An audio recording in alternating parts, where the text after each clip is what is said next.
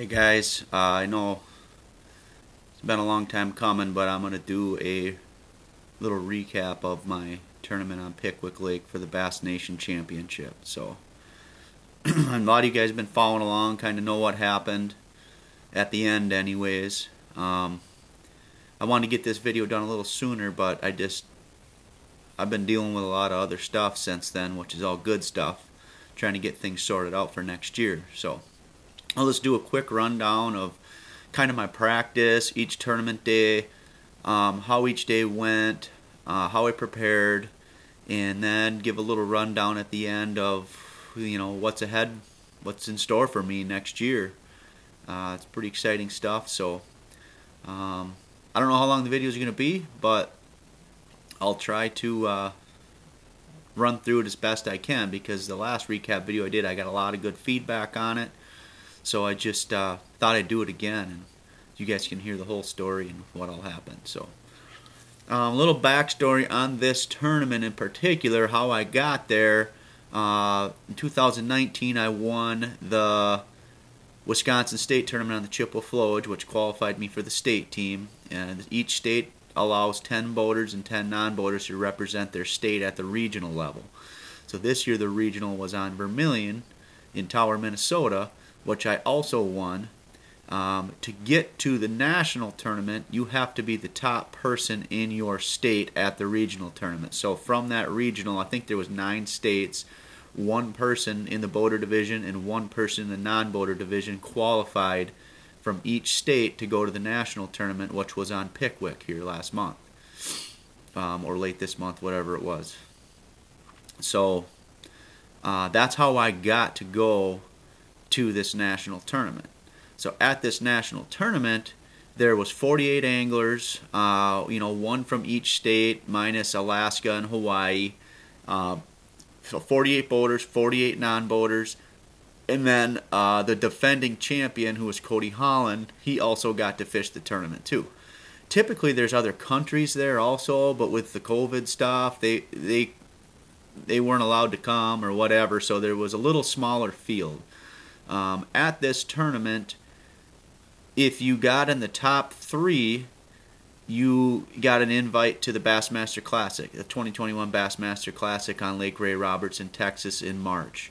If you won the tournament, then you would get an Elite Series berth and go to the Classic. So there was a lot on the line, and to be honest with you, when this tournament, when I knew I qualified, I was really excited, but I kind of didn't put a lot of emphasis on it earlier on because, of what was happening in the Opens. I was doing well, in contention to make it in the Opens to the Elite Series. So I was concentrating on that, and then I talked to my buddy Josh Miller, and he's like, dude, there's only, 50 boats, and you get in the top 3, you go to the Classic. If you win, you go to the Elites and the Classics. Like, you might want to kind of put a little more emphasis on this tournament. So I thought about it, and I was like, yeah, I probably should. So before the Cherokee event, I went to Pickwick and practiced for 4.5 days. The cutoff was October 26th, so it kind of worked out well where I could go just a few days early for Cherokee and get some time on the water at least. So I went out there, practiced, didn't do that good, but mainly I wanted to run around the lake and kind of check out the areas I thought could potentially be good in the fall, if them smallmouth started to migrate. And just find areas I thought might look good if the water cooled down and things changed. And honestly, in that practice, I maybe caught 12 to 15 keepers in all the days I was there. Didn't figure a whole lot out, but I at least got on the water and, got to run around a little bit, see what it was all about. So I went down there to pre-practice. We could practice 2 full days before this tournament, which I think the tournament was the 11th through the 13th of November. So we could practice the 7th and 8th, and then we couldn't go the 9th, and then we got half a day on the 10th. So really, 2.5 days of official practice. And then we fished the tournament. So in those 2.5 days, I went out. I kind of checked the stuff I thought would be good. Matt Burns was with me. He was the co-angler champion on Vermilion, also representing Wisconsin, and he was great in the boat. He told me, he's like, dude, we got to figure out how to catch them. You do what you're going to do, and I'm just going to do different stuff and try to figure out a different way for you to catch them and for me to catch them. So it's perfect guy you want when you're practicing. He stayed out of my way. He did did different things, and honestly, he figured out the one cast on a spot that I had found, but he figured out the cast that I needed to make to catch him there. In the first 5 minutes we got there on practice, he caught a 4-pounder, and honestly, making a cast I wouldn't have made. So without him in the boat, I probably don't figure out the spot that ended up being very, I mean, I leaned on it every day. I got my start on it and weighed a lot of fish off of it. So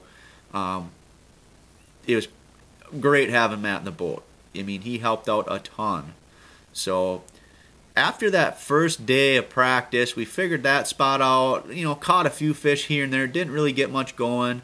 Second day, once again, I thought I had something going way up by the dam, but I just wasn't that confident. It was a real short bite window, really hard to fish. I didn't feel real great after day 2. So day 3, which was only a half day, I was like, I'm just going to scrap all of what I've been trying to do, fishing that heavy current, and go look for some largemouth. And it was kind of a crappy, rainy, overcast day, so I'm like, well, I'm going to go into some creeks, throw top water, throw some spinner baits, just try to find an area where there might be some largemouth. So the first creek I go into this last day of practice, I catch like a 5.5-pound largemouth on a top water, on a spook. Fishing the way I like to fish in the fall, trying to, intersect fish migrating out of creeks into the main river. It was the perfect setup. There was nobody else in there. Ideal, isolated wood, channel swing banks, flat bank, clay bank, everything I like to see, in the fall when them fish are transitioning. So I went in there, caught that big one, had a few other blow-ups. Felt like if, I could maybe get 1 or 2 big ones in there if the situation was right. And then on the way down to the next creek, I saw there's these big barge tie-ups. I mean, giant circular cement things that come out of the water. And we were driving by. I mean, there's a whole bunch of them. There's 30 of them. And one particular, we were driving by it, and I was like, man, look at that. You could see fish busting minnows on that pillar. So we went over there, I made one cast, lost a nice one, don't know what it was. Next cast, I caught a nice spotted bass. So I'm like, okay, it might be worth, checking out. I knew it was bait related, but I thought, if them bait are around, maybe I could swing in here and get a fish or two. So I fished the rest of the day. We could only fish till noon or 2 o'clock, something a short window. Didn't find much else that day until the last 10 minutes. I found a spot kind of close to takeoff where I caught 2 keepers in literally the last 10 minutes of practice. So I thought, okay, I can come expand on this area if I need to, and I think I can catch some in here. So that was kind of it. First day of the tournament, I actually didn't start on the spot where I anticipated I was going to catch them, that spot that Matt kind of figured that cast out. I started a little below it on another spot where I had caught some big ones previously when I was up there in pre-practice. I actually don't think I even fished it before this one, but I just knew there was big ones around there. And I really figured no one else would figure out that other spot. Even if someone fished it, they weren't going to make the right cast. So I started on the one spot, didn't catch any, ran up to the spot Matt and I dialed in, and I caught 4 keepers in the first 7-8 casts. A couple good ones, and then they quit biting. But I had a good start. The first hour and 15 minutes, I had 4 good keepers. 4 for probably, I suppose, 10 pounds. All quality fish. Then I ran around, didn't get much, fished some other current stuff, didn't get them, and then I ran down to that pillar, and first cast I caught a 3.5-pound largemouth, which was a big, nice surprise. So that gave me 5. Next cast I caught another one over 3, and then I caught one more keeper. This is at probably 11 o'clock. We weighed in at 2 o'clock. So that gave me what I had. I never caught another keeper the rest of the day.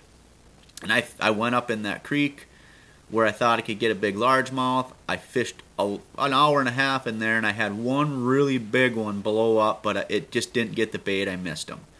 So that was kind of day one. I had 14 pounds, 11 ounces, I think. I was sitting in 6th place, a couple pounds off the lead, but the weights were real tight. And the way it sounded, nobody was catching a lot of fish. So I felt pretty good about, you know, if I could duplicate that, I would be in good position. So day 2, I went out, went right to the spot where I caught those 4 the first day to get started. Caught 2 keepers right away. Not big ones, but nice ones, you know, 16 inchers. 16.5 inches. They got to be 15 to keep. So I got a good start. Once again, they quit biting right. You know, I had about a 15-minute window where they bit. I caught the 2. Got me started. Started running around. Went to the pillar. Didn't get anything. You know, fished a couple other spots. Didn't get anything. And then I stopped on a spot, this little hump out in the middle of the river where I had caught a couple here and there in practice. No big ones, but I thought, you know, I'm close to it. I'm going to stop on it and just take a few casts. And I caught a really nice spotted bass right away, like a 3-pounder. So that was number 3. And then I started dragging the Carolina rig, and I caught about a 15.5-inch smallmouth, skinny one, but it was a keeper. That was number 4. And then that was it. Fished a bunch of other stuff, didn't get them. Went up, fished the smallmouth stuff again, didn't catch any. Which I knew I just didn't have faith in doing that after the morning bite. I just could never get it dialed in. So I went to that area where I had found the last day of practice where I'd caught a couple nice largemouth, and I'm like, I know they're in there. I just got to figure out how to catch them. Like I said, I didn't spend any time in there, so I didn't really know what was going on. I just figured if I got 2 hours, I went in there about 11:45, so I had till 2 o'clock. If I got 2 hours, I'll figure out, I should be able to figure out how to catch one more keeper anyways.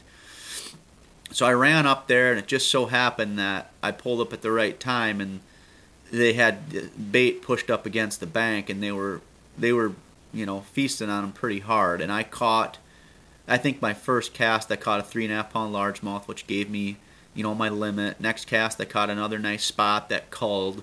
Caught a couple short ones. You know, and that day I was plagued with losing fish. I was getting them fish on a jerk bait, and I was just having problems landing them. And I figured out what, I mean, I know it was a color related problem because when it was cloudy, I was catching them on a light color, you know, jerk bait. It was chartreuse and white. And when the sun came out, it was just, they weren't eating it as good. So I switched over to a more natural color, you know, Tennessee shad. It's like a silver. Once I switched over to that, I started to catch them. And I ended up culling 2 or 3 more times in a short span with nice fish. And I didn't know exactly what I had for weight. I didn't weigh any of the fish. I was just throwing them in there and culling as I went. But I was basically running around that area. Places I'd never fished. And if something looked right, I would stop. And every time I did that, I caught 1 or 2. And so I felt like, you know, when I had that, you know, decent, I think I had 13-12 the second day, and I moved into 2nd place. But I felt like, okay, if I can get them smallmouth in the morning, get a good start like I had been, I can come in here from 11 o'clock till 2 and just grind it out all day and figure it out as I go, fish more new stuff. I knew I had a couple baits to catch them. I'm like, I can come in here and I can maybe get another decent bag. But I needed to get a good start in the morning. That was the key thing for all my days, to get a few fish in the box, calm me down. Because I mean, I caught 7 keepers the first day, and I think I caught 8 or 9 the second day. Like I said, the second day I was plagued with, I mean, I lost, I don't know how many I lost the second day, but it was more than you want to lose. But I still recovered and got a good bag. So I had in my mind, you know, I was thinking about, I want to make the Classic. That was the main goal, because I was only 6 ounces behind Blake Sylvester, who was leading. And the way he was talking, he wasn't catching a lot of fish either. So I thought, all right, you can fish kind of conservative and go for the Classic. And if you bring in, you know, 12 pounds, you're probably going to have a really good chance of making that. But you're also in position to win this thing. So go out, fish them smallmouth till 10 o'clock. Even if you don't think you can catch them after that first flurry, go out and do it, because that's how you're going to win. And I told Blake that at takeoff. He was kind of talking, not smack, but he was trying to, he was talking to his fans that were there, and he was saying how he was going to crush them and he was going to win, which I don't blame him. He's confident, but he was kind of he didn't intimidate me, and I don't know if that's what he was trying to do, but I told him, I said, dude, if I'm going to win this thing, I'm going to win it with smallmouth, and it's going to be in the first, hour and a half. That's how it's going to happen for me. So I thought about that, and I'm like, I'm going to go fish till 10. Even if I don't catch any, I'm going to go fish till 10. If I don't get them up there, then I'm just going to run around like I have been and fish for largemouth. So take off. I've got no co-angler with me, which was great. For how I was fishing, it just gave me all the space I needed. I could cast wherever I wanted. In that heavy current, it's really hard to position the boat and make the right cast and get the bait to do what you need it to do when you have somebody else in the boat. Not that it's their fault, but it just made it a lot easier. So I ran up to my first spot, caught 3 in the first 5 minutes, honestly, probably before everybody else was done running to their spots. So I had 3 okay ones, 16 inchers, maybe 2 to 2.5 pounders, and then they quit biting like normal. So the current was really ripping that day. Seemed like harder than it had been any other day. I didn't look at any of the numbers. You can look at the numbers of how much water they're pulling, but I don't know what number it needs to be at. I just went out there and fished in the current like I do on the Mississippi. So there was another spot, the second spot I'd been fishing, it was flowing so heavy that I started about 100 yards above where I wanted to fish. And as I was kind of drifting my way back to it, I caught like a 12 or 13 inch smallmouth.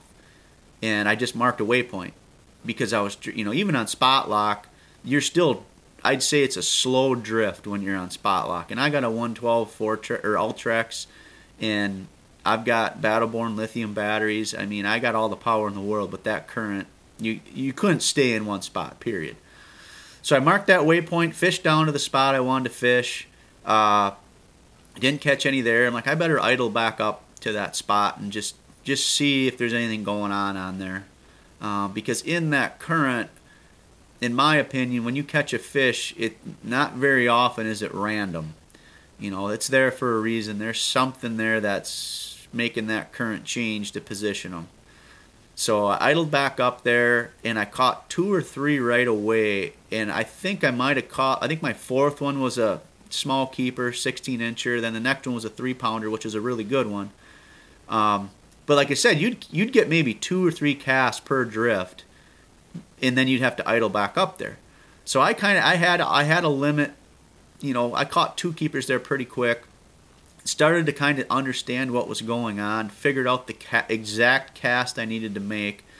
So I would essentially idle up, wait for the boat to drift into the right position, make that cast, and when I made the right cast, I was pretty certain I was going to get a bite when I felt that swim bait doing what it needed to do. And then I caught a 365, which was a big one. Called, idled back up. I think I caught a couple other ones, a couple 2.5 pounders. Had a good bag, 14.5 pounds or something. And I was still catching them, but I just felt like I wasn't getting down far enough. I was throwing a 1/2 ounce head. So I tucked behind this little point, tied on a 3/4 ounce jig head. I hadn't thrown it all week, hadn't thrown it in practice. Tied on a 3/4 ounce jig head, threaded on a fresh swim bait, idled back up there. First cast I made with it, I caught a 5 1/4 pounder, which was, that gave me, I don't even know how much it was, 16 3/4, close to 17 pounds. So I called, idled back up there again, and I caught a 4 pounder next cast.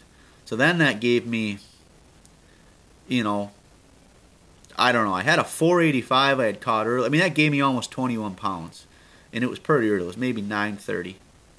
At that point, I had a 520, a 485, a 396, a 365, and then like a one just under 3 pounds. So all really good fish. And then they quit biting. But I was, I'm like, man, I probably made the classic I probably got a really good chance of winning because this bag, I got a bigger bag than anybody's had throughout the week by a long shot. So it was, 9:30, 10 o'clock, and in my mind, it's like, do I really want to run around? I don't want to get that far away from takeoff. I just didn't know what to do. So I went in, fished them largemouth for a little bit, caught a few, I'm like, I ain't going to get a bigger one in here than what I got. So I ran down, fished that pillar again, nothing. Fished a couple other spots, didn't get any. Ran back up towards the dam, fished a few other smallmouth spots, I didn't get anything. And it was about 1:45. I'm like, I got to go back over there and take a couple more casts, because I was really close to going into the marina and just calling it a day, because what I've had some stuff happening lately, breaking down, just stuff happening, and that gets in your mind of you don't want to throw away that chance. So I'm like, I'm going to go up there and fish for 15, 20 minutes and see if I can get another one. So rolled in there about 1:45, 10 to 1, something like that. We weighed in at 2 o'clock. First cast in there, I got a 465. So I threw out a 293 for a 465. So then I was pumped, 22 pounds. I'm like, man, that is a giant bag. Like, I got to make another drift. So I go back up there. Next cast, I caught a 491 and threw out a 365. Then I was like, holy crap. Something crazy's got to happen for them to beat me. And then, I can't even describe the emotions going through me. Everything you can think of. I was just... And I can keep my composure pretty well. I've fished a lot of tournaments, a lot of high-pressure tournaments, and I was, like, excited, nervous, anxious, wanted to get back and make sure I was safe, didn't have something crazy happen. So I made one more drift, I think, and at this point it's, like, 1:15.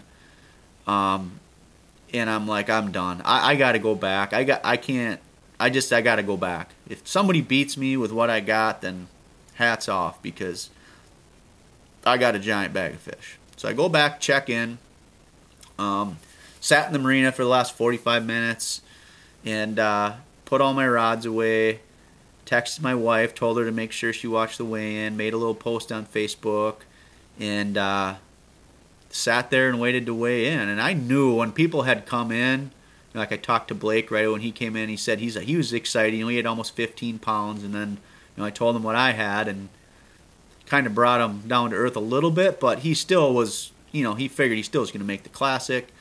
So we weighed in. I ended up winning the tournament. Hopefully you watched the weigh-in and seen how it all went down.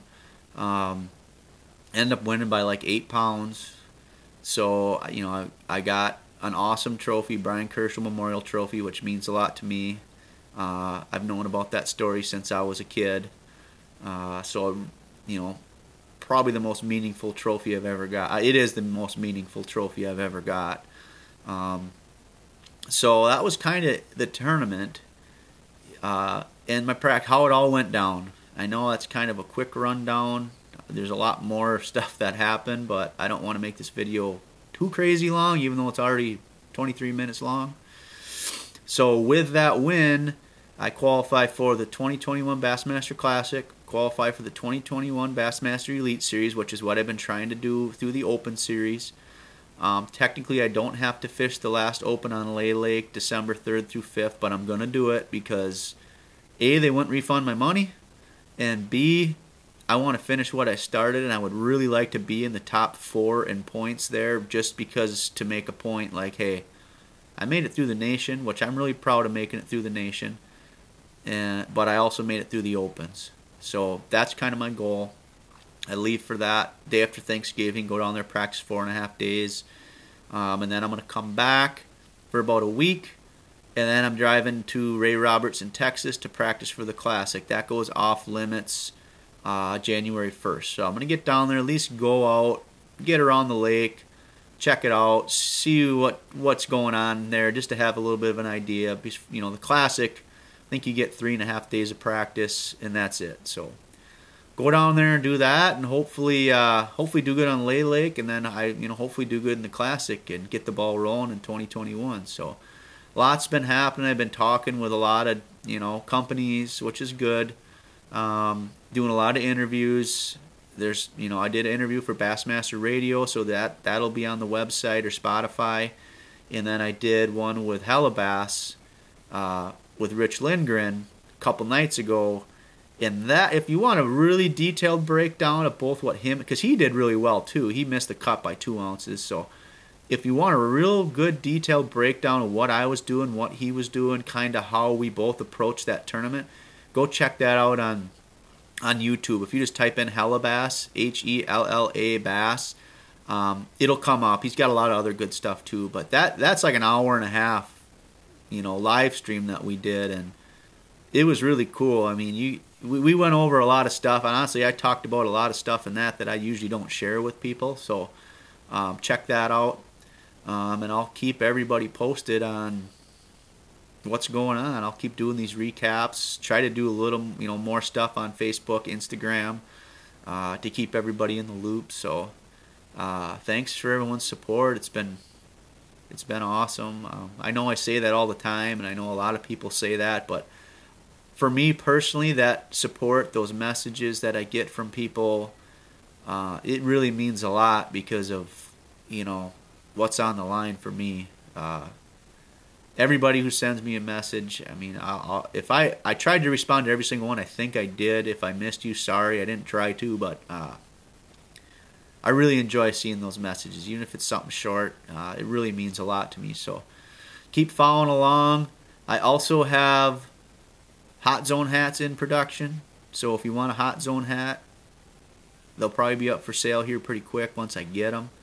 If you want one of them, shoot me a message. We'll figure something out. So yeah, with that, that's kind of the recap. Appreciate the support. Keep following along. Thanks a lot.